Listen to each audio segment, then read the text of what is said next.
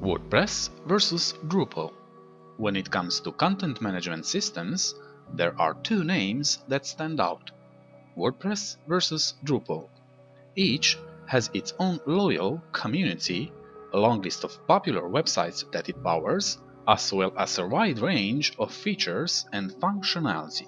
It is common knowledge that WordPress is easier to use and more popular, as compared to Drupal that has a smaller community and a steeper learning curve. But apart from that, what really separates the two? I prepared a 4-round comparison in the next few minutes. Round number 1 is about search engine optimization. SEO is of utmost importance for the health of your website. If your site does not do well in terms of page rankings and search results, your online presence will suffer badly. As a matter of fact, both WordPress and Drupal are good with SEO. To be honest, Google, or any other search engine for that matter, does not truly care which platform you are using, as long as your content is in order and you follow the SEO norms. However, Matt Cutts of Google has stated that WordPress is a good choice in terms of SEO. And of course, WordPress users have the luxury of amazing plugins such as All-in-One SEO Pack and Yoast. However, it is also worth pointing out that Drupal is not a minnow when it comes to search engines. Yoast SEO, for example, is available for Drupal as well. Furthermore, it is often unknown to non-users of Drupal, but the software comes with SEO-friendly features that WordPress leaks in the absence of external plugins. For instance, native caching is supported by Drupal out of the box, whereas WordPress needs additional plugins for caching. Page caching leads to faster load times, and that, obviously, is a very useful metric to boost your page rank. All things considered, WordPress wins the SEO round due to the number of available plugins that can help your site's SEO in many different ways. Round number 2 is about security. For anything on the internet, security is a concept that is really vital, but can never be absolutely achieved. Nothing on the internet is 100% safe or secure, nor can it ever be. We can only try to achieve a great level of security, and the same applies to both WordPress and Drupal, as well as any other similar piece of software. Drupal has, over the years, earned a reputation for its secure and robust performance. While it has had its own share of issues, such as numerous SQL injection vulnerabilities, the community has been quick to respond, and for the most part, Drupal has fared well in terms of combating security threats.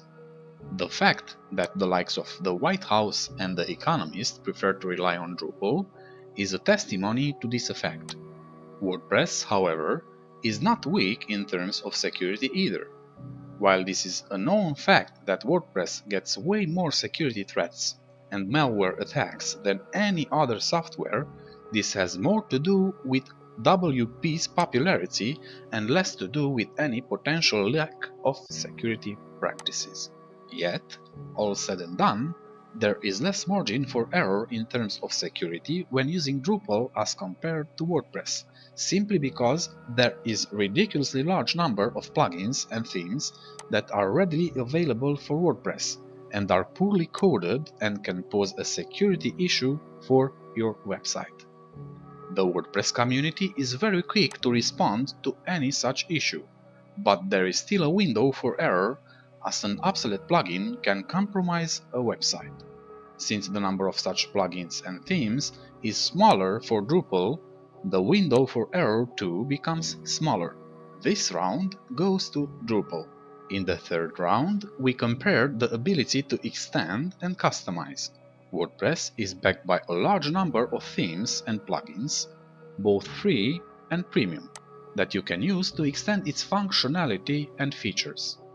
You can create e-commerce stores, new sites, portfolio sites, and a lot more with WordPress by using the right combination of themes and plugins.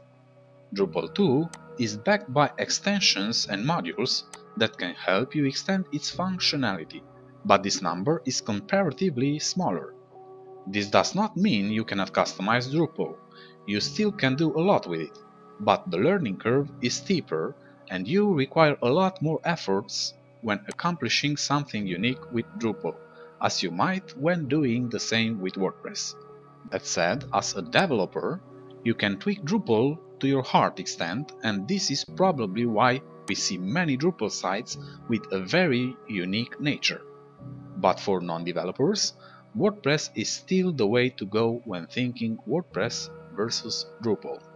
This round goes to WordPress. The final round is about content management and performance. Both Drupal and WordPress can do a lot in terms of content management and performance. While user interface and ease of use are matter of perspective, as what is usable and familiar for one user might be unusable for the other. There are certain areas where each of these two CMS can prove its worth. In terms of resources, both WordPress and Drupal are universally supported, coded mostly in PHP, and work well on even the lesser powerful servers or shared platforms. Of course, installation of additional modules or plugins can cause either of the two CMS to bloat down. A WordPress installation with 45 plugins is definitely likely to slow down, and the same applies to Drupal. But there has been a tendency among Drupal users to rely on lesser modules. This can be attributed to the fact that the Drupal community has a larger number of developers, whereas WordPress user base has a very lenient distribution of end users as well.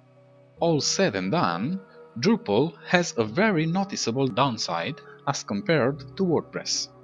Basic tasks such as updating your CMS are more time-consuming in Drupal and way easier in WordPress. Plus, the fact that there are more publications and outlets for WordPress-related content is another advantageous situation. You can learn about WordPress at a faster pace as compared to Drupal. The final round goes to WordPress. As you look at the points above, WordPress takes it today in our 4-round comparison. But we are probably a bit biased, in all honesty.